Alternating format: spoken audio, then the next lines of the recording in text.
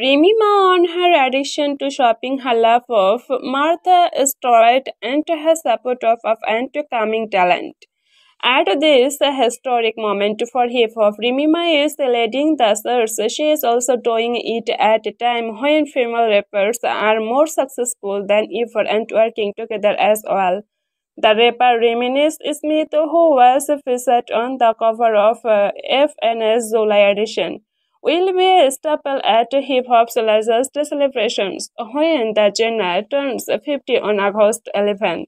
She will first perform as part of the Good Morning America summer concert series at Ramsey Playfield in Central Park, New York City with Fat Joe and Busta Rhymes.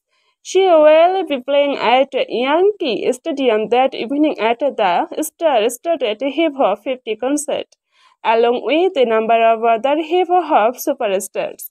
The Way of Hitmaker will participate in the Queens of Hip Hop set for the later, with if Lil Kim and Trina. This particular performance is noteworthy because Remy, a native of the Bronx, New York, the birthplace of hip hop, recalled a period when her for years lack of support was felt. A few individuals, including Moni Love, Elite, and Queen Latifah, backed me before I did, but they were not in my right. There was no communication with the people in position just in front of me, Remy Ma clarified. There was a very quiet but loud undertone like we don't mess with the ones that are coming after us.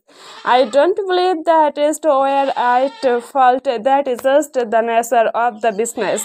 You do not assist the one who may take your place in the future. Remy makes an effort to encourage people who are rushing rather than repeating the past. She has recently called out a number of the biggest names in the industry, including Goe, Larry, Leto, Lola, Brookie, and Kelly. People now see that everyone has their own lane and that there is a space for everyone and there is a greater mesh in the system.